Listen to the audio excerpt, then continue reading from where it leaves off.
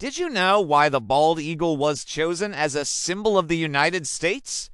The bald eagle was chosen as the national symbol of the United States in 1782 for its majestic appearance and representation of strength, freedom, and independence. Its soaring flight and keen eyesight reflect the vision and determination of the new nation. As a bird native to North America, the bald eagle symbolized the country's distinct heritage and aspirations. A bald eagle's white head may make it look bald, but actually the name comes from an Old English word, balde, meaning white.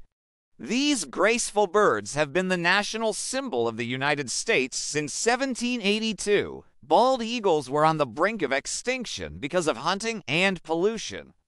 But laws created almost 40 years ago have helped protect them, and they've made a comeback. Female bald eagles are a bit bigger than males. Their bodies can be 3 feet 1 meter long, and their wingspan can be 8 feet 2.4 meters across.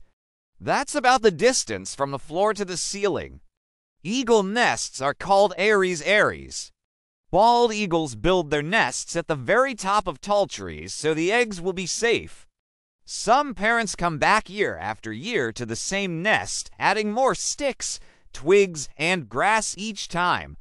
Babies, called eaglets, are born light gray then turn brown.